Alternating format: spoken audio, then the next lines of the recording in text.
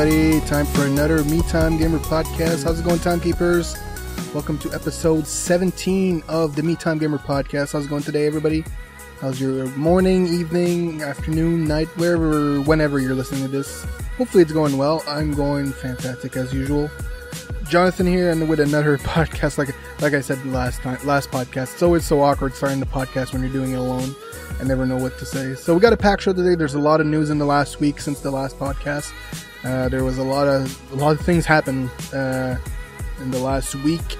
So first thing, before I start off, if you want to help out the podcast, of course you can subscribe to the podcast everywhere.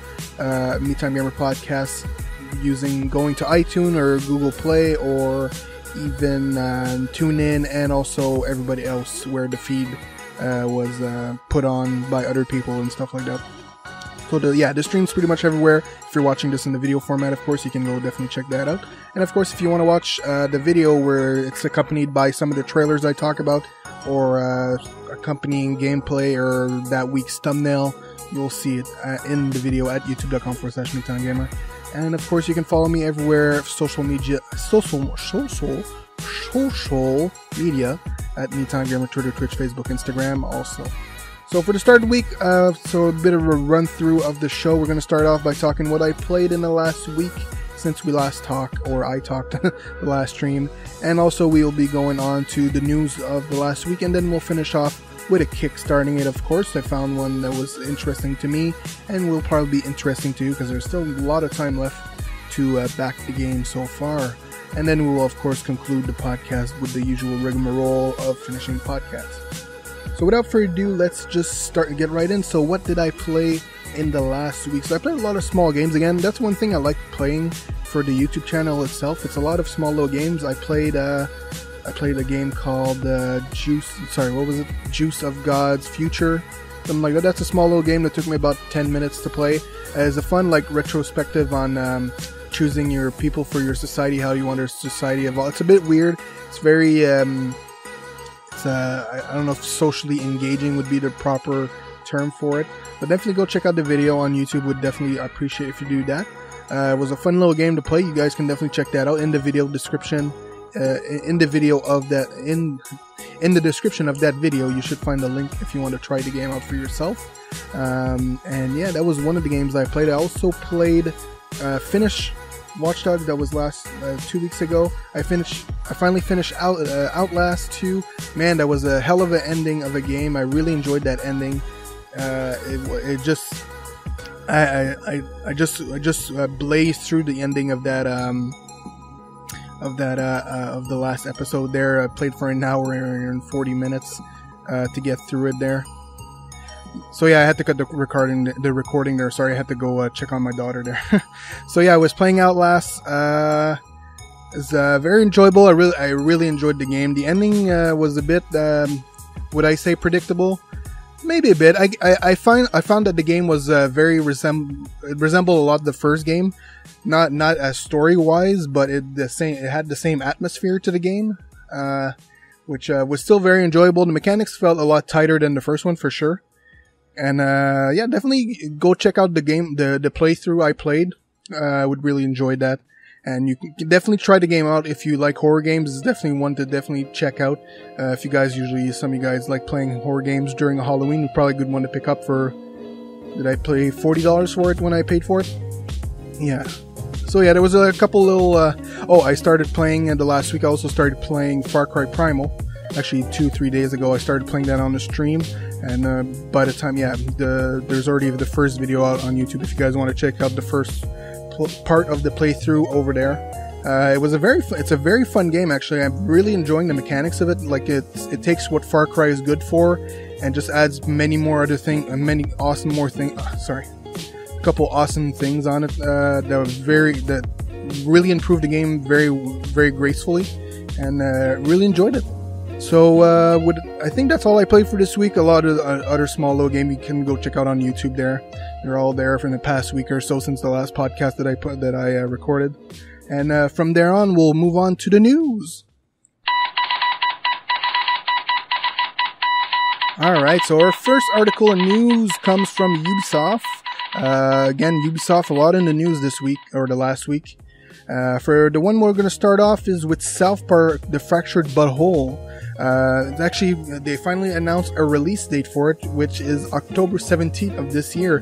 Hopefully they'll stick to that date, because who knows, they've been working on it for a while, and hopefully they'll be able to come out with it. So the Ubisoft blog goes as follows. It says, Ubisoft and South Park Digital Studio announced that South Park: The Fractured Butthole will be available at partners across North America and Europe, Middle East, Asia, and all that on October 17, 2017, from the creators of South Park, Trey Parker and Matt Stone. Developed by Ubisoft San Francisco, The Fractured Butthole is an outrageous sequel to the 2014 award-winning title, South Park: The Stick of Truth, which is a game I wish I had time to play.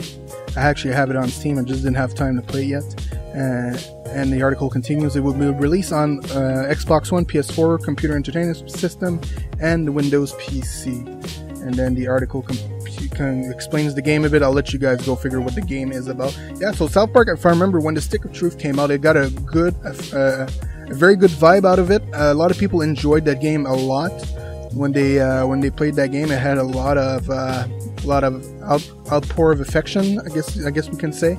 It was I didn't watch any gameplay of it, but a lot of people played it. And yeah, the general consensus was that the game was really awesome. Was it turn-based? I don't remember. I don't remember exactly some of the gameplay. But yeah, so that's the good little news for some people that enjoy the South Park game. I guess now it's a series now. They'll probably make more of that with the input of Trey Parker and Matt Stone, because apparently they're very involved in making the game itself. So that's always good to hear. So the next little piece of news I got for you guys today is the long-awaited sequel to Destiny 2, has finally been announced last week at a big event they did in New York or LA. I don't remember exactly the details. So on the DestinyTheGame.com website, they have a little splurger for their Destiny game that says that the journey of Destiny 2. You're one of humanity's last remaining guardians. Your home, your power have been taken from you by the brutal invader Gaul. With humanity on the brink, it is up to you to fight back and reclaim the world. So it has a lot of feel of the previous. It looks a lot like Destiny 1, of course, but hopefully right now I'm playing the gameplay reveal trailer you will be seeing on the video at youtube.com/MeTimeGamer. And watching the trailer was very interesting, because they did show like the three main sort of I don't remember. I played Destiny for a month when I got it at launch, and I didn't play after it, so some of the terms are I completely forgot them. And so the three big bosses of the three different types of guardians, you can have the Hunter, the Titans, and the Warlock. They're like in the trailer itself, if you're not watching the video format, and they're sort of the last stand in the tower in Destiny there, and I guess the Warlock is trying to protect everybody from the remaining people from dying from the main attack there. So the trailer does hype up the game really good, and the game is coming out, if I saw correctly, somewhere on September 8th. Let me try to find it here. I think it is. I can't find it anywhere here. But yeah, you can pre-order it on the website. On the website itself, you can go to the game, the game portion, and they got like another thing. Game modes. Destiny 2 provides an unprecedented combination of cinematic storytelling, thrilling solo adventures, and cooperative, competitive, and public gameplay, all seamlessly woven into an expansive online world. Rally your friends and venture alone. The choice is yours. And then they have they have all that. Then they have the pictures of the different guardians, and then the different armor. Pretty much what you saw. Honestly, the way I enjoyed Destiny the first time I played the original game. Honestly, this looks a lot like more Destiny, which people I'm pretty sure will appreciate. We would have to see when it comes out how it looks and how it feels. I know at the Destiny event they were allowed to play some of the game at the event. Since it's coming out soon, I would assume they would have some game ready to play there. Yeah, for sure. So yeah, so that's pretty much if you guys are into Destiny, you guys are probably already following the Destiny thing. You probably already know about this. For me, like I was saying, personally for me, it seems a lot of the same. I enjoyed Destiny, like when I back when first Destiny came out, I reviewed the game, and I personally gave it an 8, when a lot of people were giving it shit for not having a good story and stuff like that. So hopefully this time around they'll be able to give a very good story to the game without having to rely on Grimoire cards like last time, which were a fine addition. It's just it sucked that if you wanted to know more, you had to go in the application or out of game, or I don't remember exactly where it was, to try to find more story into the game itself, and they sort of just skipped over this campaign mission. It was a bit sad there. Funny thing too is, I don't know what happened with Destiny, but I don't know if you guys remember, but a month back or so, EB Games or GameStop had a thing where you can bring your games back for $10, minimum $10. They'll give you that. And when I brought back Destiny, they were like, "No, we don't need Destiny." And this is a small store I go to usually. It's a small store in my town. And there's like, I already have the small shop. Just like, the guy looked at me, he's like, "I can't take this game. I already have 60 first edition of 60 copies of first edition. I don't know what to do with them anymore. Nobody's buying them because you have all the expansion, the Taken Kings, and all that came out, and nobody's buying the original game, of course." So I was like, yeah, that makes sense. I won't add another one to your stack of burning useless games in the back there. So that was the funny thing about the first game. Hopefully this game will have a lot more into it. What I can see from Destiny 1, the community managers there, the people that took care of the game, really listened to the people with updating the game a lot and gave what the players want in the game. And hopefully this is more of the same. Like I was saying, it looks a lot the same, but there'll be more. Hopefully it's not just a revamp of the places you already seen before and the multiplayer maps you already seen before and stuff like that. Hopefully it does improve on what it's already there, which it should if you're releasing a second title. You're hoping. They've been working on this for 2-3 years now, if I remember correctly. So yeah, that's it for Destiny. If you guys want to check that out, you're probably looking at the trailer if you're looking at the game mode, or you just go to destinythegame.com and you can have all the rest of the info they released there for the game itself. On to the next article, which is the only one sad piece of news I had for the game. It did quite caught me by surprise, and I was a bit upset about it. But I guess it's for the better. Is on the RockstarGames.com newswire. They say Red Dead Redemption 2 is now coming spring 2018, which is really sad because I talk about that game so often. I was like, oh man, I can't wait till this game come out. This game is going to be so fucking awesome when it comes out. It's going to be so cool. And of course, right now, if you're watching the YouTube video, you're going to be seeing some of the screenshots they released. There's like, oh, the game's not releasing in fall, but here's a couple of screenshots, which is nice of them. I wish they would have released maybe a little bit more of a trailer, but hey, if waiting a bit more is going to make the game that much better, that so be it. It's going to be a lot better. So the article itself goes as follow. Red Dead Redemption 2 is now set to launch spring 2018 on PlayStation 4 and Xbox One.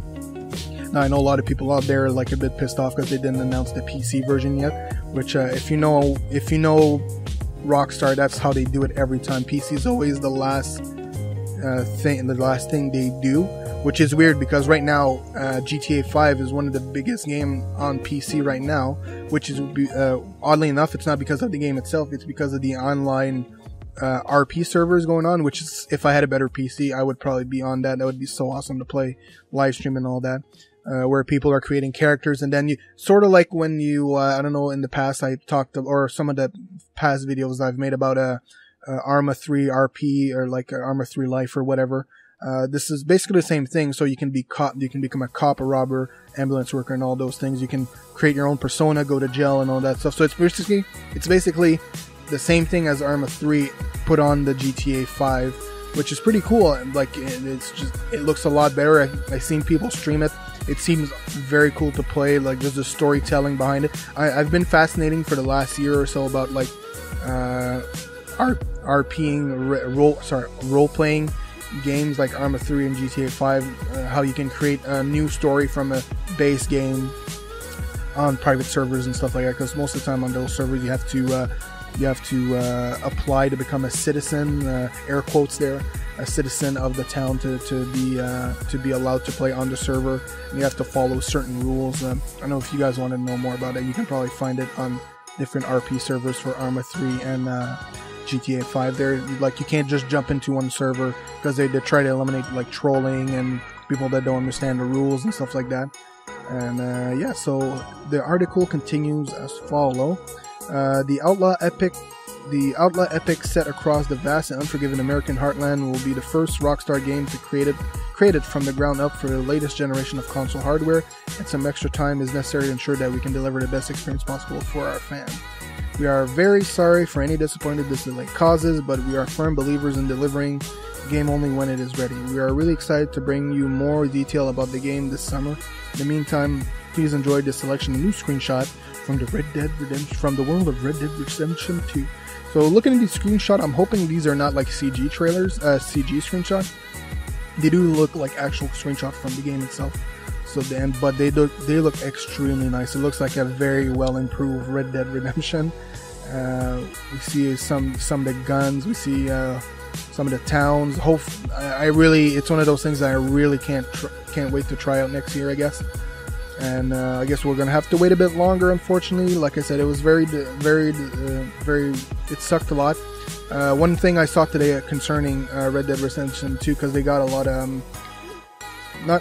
they didn't get a lot of shit. It's more how to explain it. A lot of people were saying, well, how is this gonna finance, or how releasing it in the summer will impact the sales of the game. And I think it's the CEO from ZeniMax, which is the owner of Take-Two Interactive, if I remember correctly. I don't remember exactly, but he was saying like games like this from Rockstar Game, it doesn't matter when we release the game. It's the game will sell, you like it or not. It doesn't matter the period of the year that we release them, which is a bold statement, but it's true. I mean, like, when we see the last Red Dead was released in March, if I remember when it was released, and GTA was released in October, if I remember. Yeah, so they can release their game anytime they want, and they'll get a shit ton of people. Like, the games are unbelievable. Rockstar has made consistently awesome and like 10 out of 10 games for a long time. Even I think the only games that didn't got like a breakout success were like Beaterator, I don't think, and even that I might be wrong. It might have been a fucking awesome game, and they did tabletop tennis game or something like that. I know even like one game they haven't talked about in a while. Just give me a second. I just have to take a phone call. I'll be right back. Alright, I'm back from the phone call. So yeah, we're talking about Red Dead Redemption 2 being delayed. Yeah, I think I pretty much said everything I needed to say about it. It sucks that the game is delayed. I guess we're going to have to content ourselves with other games that are coming out this year. We're talking about probable other games coming out this year. Our next article news talks about Far Cry 5. Now, this game, they started talking about it last week, and this Friday coming up, they're going to be revealing gameplay, or the game itself. And I'm assuming, since they seem to be like already showing they're probably going to be storing gameplay and stuff like that, and really starting to ramp up the hype for it. Probably going to be releasing it this year, I'm hoping. That would be a good replacement for Red Dead, I guess, for now. But I'm really liking, so yeah, on the Ubisoft blog, there's their article, Far Cry 5 Welcome to Hope County. So the game's taking place Hope County, fictional county of Hope, in Montana. So, which is weird, because usually Far Cry's take place in foresty type areas with rebel factions and stuff like that. But this time, let me read the article here. So the first line of the article says, we have a lot more to say about Far Cry 5 this Friday, May 26th at 6 a.m. PDT AM. So that is 9 a.m. Eastern time if you guys are listening on Eastern. But to whet your appetite, and because we're terrible teased, here's a few brief postcards from Montana's beautiful Hope County, pulled together in a single teaser video. Hopefully I'll be showing that on the YouTube version of this video, or you can find it. And then there's also a new piece of art that has also been released. I'll be probably showing that too, because this reveals a lot from what the game will be. So for the latest, okay, so there's not a lot of news per se. Sorry about that. But looking at that piece of art, which is probably going to be, a lot of people are somewhere I read that that's probably going to be the cover art for the game, which would make sense. It seems a lot, when it looks a lot like a sort of a religious cult type of thing going on. So you have this man here which looks like a preacher because he's got a goblet of wine, I'm assuming, with a piece of bread, and he has probably a Bible on top of an American flag. And then on the right he has weapons, and then he has on the left, in front of the table, he has a man tied up, not looking at the camera but at the other way, and his back it's written sinner on the back. And then you have 4 men sitting at the table and that have dog tags and dressed in the same attire, which are like sort of a grayish flannel I guess sweater or something like that. And then there's a lady, and then I'm assuming on his left is like his right hand man, and then in the background you have a church, of course, with which I was saying, with a flag, I guess his cult's flag with the American flag. And the American flag that he's sitting in, that's on the table in front of him, is actually like the cross of all the state stars are replaced by his sort of cult's logo on it. So that's pretty cool. And then there's a wolf, and then there's in the background there's like, I'm assuming like a farm of some kind on fire. So what I'm enjoying about this game is one type of games I enjoy is, I don't know why, what I have is like crazy religious cults, like in the middle of buttfuck nowhere. Basically like Outlast 2, where it was taken to an extreme. This, I'm assuming it's the same thing, where they control a large part of land, and he's in control. It's his own piece of America that nobody's aware of, and you have to, I guess, I'm assuming maybe you're going to have to free it of some kind. We're going to see more in a couple days from when I'm recording this. But it does seem like we're going to be dealing with religious nut case, which I'm all for. Those are so cool storylines where some guy's always preaching, trying to make it God, the will of God or stuff like that. And yeah, that's going to be the art style. I'm just looking at it while I'm talking. I'm just trying to describe it as best as I can, and it looks really awesome. I have to say, it's really giving me the appetite for this game, and hopefully it's going to be releasing this year, so something to fill the void of Red Dead, hopefully. And we're going to see more on Friday for sure, so definitely tune in to wherever Ubisoft will release that, I guess on Twitch and on the blog and on YouTube and all those points. And yeah, so definitely check. Hopefully you guys are seeing the trailer right now on the YouTube, if you're watching the YouTube version, and the artwork at the same time. I'll probably use that artwork as the thumbnail at the same time, because it's a nice looking fucking poster art. So yeah, we'll go from there. So that is it for the news, guys. So we will be moving on to kickstarting it. I'm Mr. Meeseeks! Look at me! Alright, this week's kickstarting it. If you don't know it's the first time listening to podcasts, kickstarting it basically is where I go into Indiegogo, Kickstarter, or any platforms like that, and I find a game interesting and I pitch it to you guys, just so you guys can be aware of it, and you go back it if you feel like it, or fund it, or whatever term you want to use for whatever platform you're using for your kickstarting projects. So basically the game I'm promoting this week is called Breaking Point. So Breaking Point, I think they just started the Kickstarter. It says 28 days left to go. 28 days to go. Yeah, so it's called Breaking Point, and the title, I guess the pitching line at the top there, it says Breaking Point is a persistent sandbox survival horror game with an emphasis on atmosphere, gunplay, and true modern horror elements. So a bit about the game itself. It's made by Alberin Games, Pty Ltd. I don't know what Pty means. So far they have received 86,247 Australian dollars, which pledged out of 403,000 Australian dollars. So I don't know how much that's in American. You're gonna have to convert that for yourself if you guys don't know what that is. So far there is 1,025 backers for the game itself. So, and of course, so the funding ends on June 21st at 10 p.m. Eastern time. So a bit about the game. Let's go. So what is Breaking Point? So the little description here says Breaking Point is a persistent, permanent death online multiplayer survival game set in the decades following the downfall of modern society to a deadly viral outbreak. Our goal is to provide a balanced mixture of survival realism with a gameplay of a modern military shooter, a massive open world with hardcore survival and combat elements, in-depth environmental interaction, and terrifying and intelligent AI.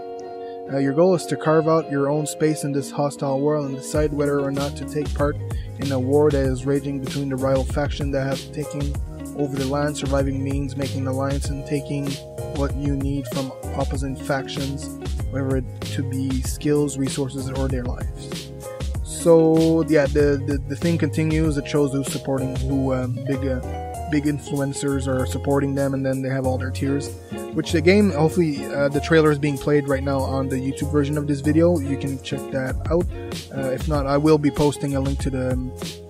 If you don't have time to watch the YouTube video, you can still go to the YouTube video description, and you'll see the link to the trailer that you guys can go check out there. Yeah, the video does look nice. It looks like a mixture of Arma and Arma 3, and then what other games? Because any like Arma 3, H1Z1, the Just Survive portion of it, and or what is the other game? I keep forgetting.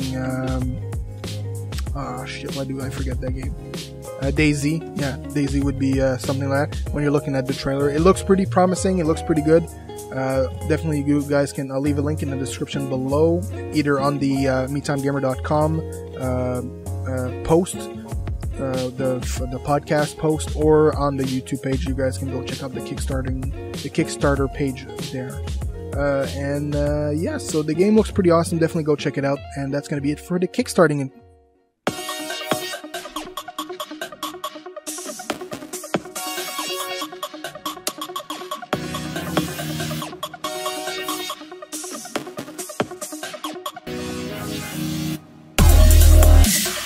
Alright guys, so that brings us to the end of the podcast this week. Hopefully you guys enjoyed. Sorry I had to cut out a couple of times there. I had a couple of things to attend to in my all day-to-day life. Wife calling, the kid calling upstairs because she's out of bed or something like that. And yeah, hopefully you guys enjoyed. Of course, if you enjoyed, of course, like I said at the beginning, rate the podcast on iTunes. I would really appreciate that. And of course, you can rate the podcast on Stitcher and Google Play too. I think so. I'm not 100% sure, but I'm pretty sure we can do that. And yeah, share the podcast with your friends and all that stuff. Definitely go subscribe to follow me over on Twitch and Twitter, and subscribe on YouTube. I really appreciate if you guys go check out on YouTube.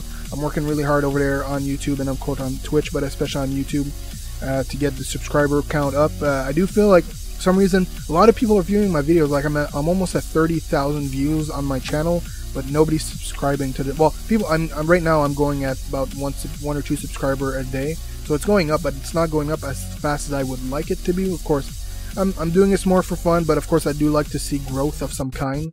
It is growing, but not at the pace that I would assume it would. But hey, who knows? It might change in the future, or close, or I don't know. So enough of that jibber jabber. Of course, if you want to support the podcast, you can do so by going to patreon.com/MeTimeGamer. There's no really rewards per se, but you can support you can support everything I do as a content creator with the $5 tier, and of course from there you can do it or not if you want, or you can go on Twitch.tv while I'm streaming, donate there, whatever you want, $1, $2, or I think $1 is the minimum you can actually donate. Or of course, just when you're going on YouTube, watch the ad before. It helps out the channel. Basically, what I'm trying to do is I need eventually a new computer to make everything go faster, recording better. Get rid of some of the static when I'm recording or stuff like that, because the laptop creates a lot of static. It's weird. It's complicated. Of course, if you want to get in contact with me for either comments, critique, something I could change in the podcast, you can do so in the comments of the YouTube video itself, or you can do it at what was it again? Podcast at MeTimeGamer.com. Sorry, I haven't promoted that link in that email in a while. So yeah, you can do that at podcast at MeTimeGamer.com. Of course, you can also send me if you want to support. If you want to also put an ad on the podcast, you can do that there, or on at contact at MeTimeGamer.com. Goes to the same. I'll see it either way. And yeah, that's gonna be it for this week's podcast. Hopefully, you guys enjoyed. I enjoyed talking to you guys. That was fun. We're heading on to 30 minutes there, so that's going to be enough for today. So thank you so much, guys, for watching. Like and follow and do all those things everywhere. I really appreciate that. Leave a comment. If you guys just say you want to leave your opinion about what stuff that I talked today, of course, do so, and I'll be glad to answer it. Usually, sorry about that. Usually, I'm pretty quick to answer, so you guys can definitely do that. So thank you so much, guys, for watching and listening, and I will see you in the next podcast or video. Keep on keeping on.